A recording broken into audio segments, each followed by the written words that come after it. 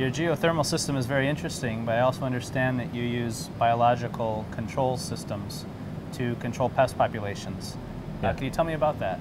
Yeah, if we see insects or pests that we don't like, we use other insects to eat them and to get a balance of it.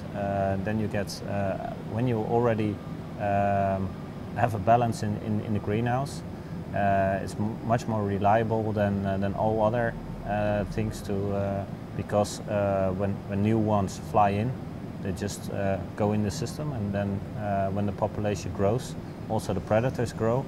So it's easy, and it's very useful, and I think we use it for over 25 years already. So. Wow. So as a result, your pesticide usage is quite small. Yeah, it's very low, and it's every year a goal to get it lower, because we see that customers like lower rates of that.